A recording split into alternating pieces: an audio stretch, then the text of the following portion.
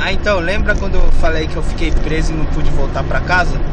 Então, não deu pra voltar pra casa. Não deu pra voltar pra casa.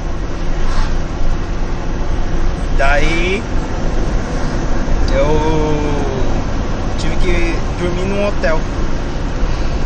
Tava com em torno de 60 reais. E com 60 reais eu consegui dormir no hotel, comer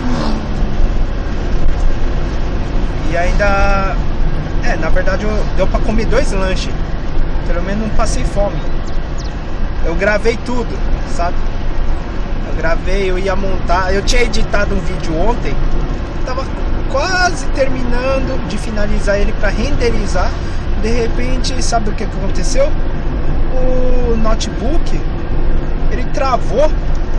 Tinha travado uns dias antes, mas eu pensei que era por causa que algum problema de espaço no HD, ou tava processando. Como o computador já não é muito novo, então ele não tava aguentando muito, né? Só que aí ele parou de vez. Aí deu aquela tela azul, um monte de letrinha. Aí veio, fodeu, mano.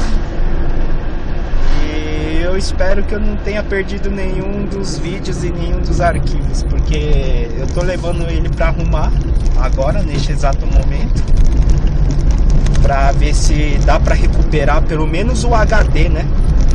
E eu vou tentar ver se vai dar pra salvar os arquivos pra fazer um backup. Porque se eu perder, eu perdi um vídeo. Não, eu perdi vários, né, na verdade.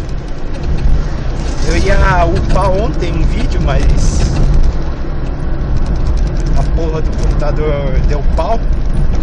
E como deu pau, eu já vou tentar ver se eu compro outro, né? Porque esse já, eu acho que ele tá precisando se aposentar, né? Ele já foi muito útil pra mim.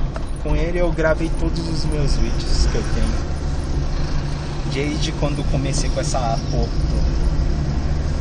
E é justamente por isso que a imagem tá uma merda. Que mina gata, velho.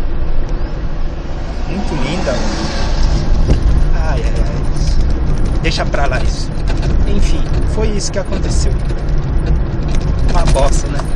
É uma pena. É uma pena. Aí o Paul Walker morreu, né? O Baia do Velozes. Meus pêsames. É foda, né? Morrem umas pessoas que nunca morreu.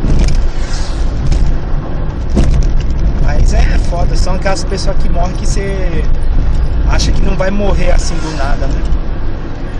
Você não espera, não imagina. Na verdade, nenhuma morte a gente não espera, né? Mas é uma morte muito assim. Foi trágico, né? Não era pra ter acontecido.